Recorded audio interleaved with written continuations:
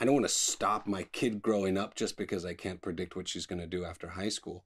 Why that thinking is a false parallel, or why it might be, and what risks sit behind that kind of thinking.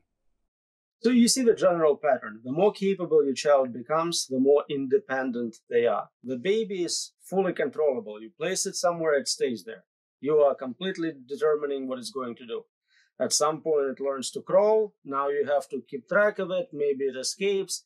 Then you have teenagers. God knows what they're going to do. The moment they turn 18, they're independent agent from you. You are not controlling their life. They can do what they want.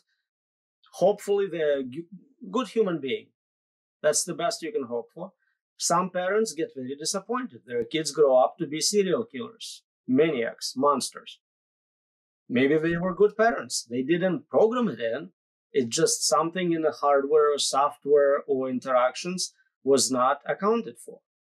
And let's say they're very unlucky. It's a monster. They go on and kill 5 people. That's terrible. But their capabilities to cause damage are limited. They're not going to kill 8 billion people, no matter how hard they try. This technology can. That's the difference. You're creating an independent agent, not a tool. Narrow AI is a tool. General AI is an agent.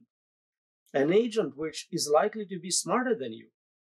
So whatever it decides to do, for game theoretic reasons, for evolutionary reasons, if you're not predicting it, if you're not anticipating it, if you have no idea what's going to happen, you are placing yourself in a very dangerous situation.